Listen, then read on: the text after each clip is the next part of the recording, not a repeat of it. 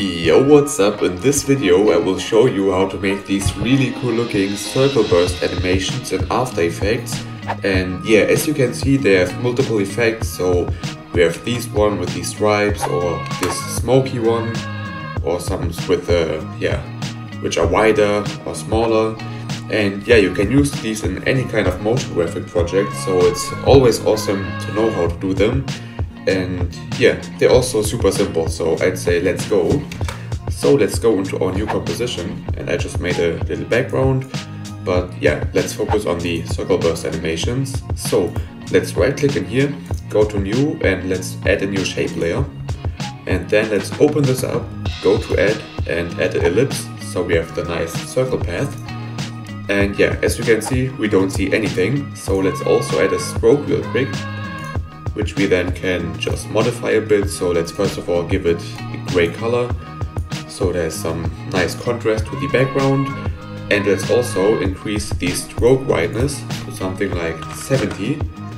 And yeah, this looks a bit too much, but yeah, this won't be a problem later. So let's animate this real quick.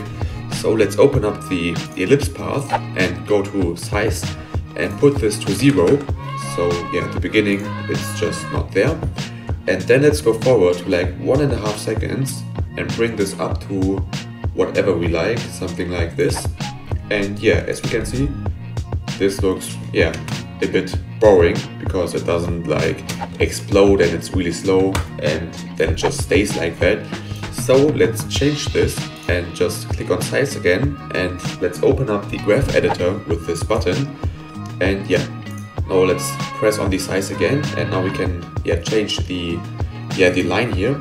So let's first of all click the easy ease button on the right here, and now we can play with the keyframes. So let's select the first keyframe and just bring this up so it will just start really fast and then go slower with the time, just like an explosion. And yeah, I think this looks already really cool, just something like this. And yeah, now we don't want this to stay after these 1.5 seconds, so let's also open up the stroke and animate this real quick. So let's go to the beginning of our animation and just put in a keyframe at 70 in this example, and then just go to the end, but not exactly to the end, just a little bit before it, so before the size keyframing ends. And let's put this to 0. So now we have this really cool effect. And yeah, I think this looks awesome.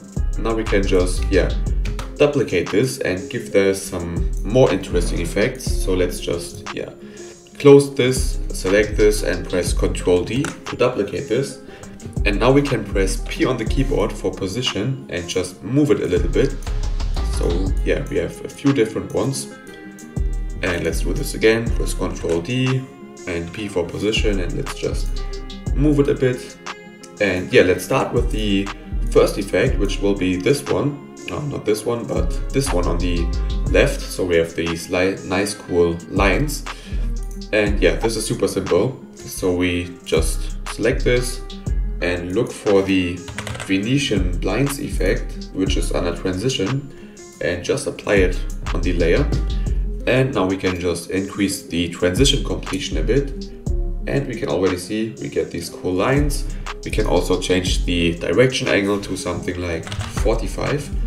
And yeah, we can also, if we want, change the whiteness a bit, but this is now completely up to you. And yeah, I think this looks really cool, a bit more interesting.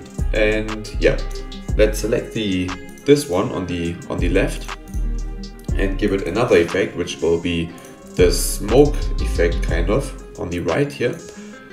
And yeah, this one is again just one effect, and it's called roughen edges. And yeah, as soon as we apply this, we can change a few settings. So we already see a bit of a change, but we want it to be more. So let's increase the border to something like 25 or even 35, something like that, depending on how strong you want this effect to be. But now you can see this gets a bit blurry, which could look weird sometimes. So we can also increase the edge sharpness to something like 4 or 3. So now we get sharp edges again. And yeah, this already looks super cool. We can also, maybe you don't see the difference that much, but we can also animate this effect a little bit. So we can just go to the beginning and put in a keyframe at evolution, and then just go to the end and just change the evolution to 1. And yeah, now this will be a bit more animated, and I think these look super cool. And of course we can just, for the normal one, just duplicate this as well and change the position and open this up. And let's just go to stroke and the first keyframe, and maybe just change the stroke brightness to something like 25, so we also have a smaller one.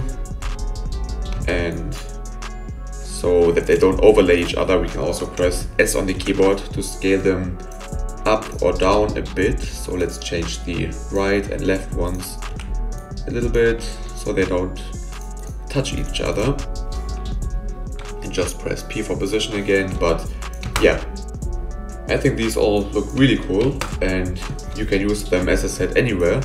And we're already done, so yeah, thanks for watching.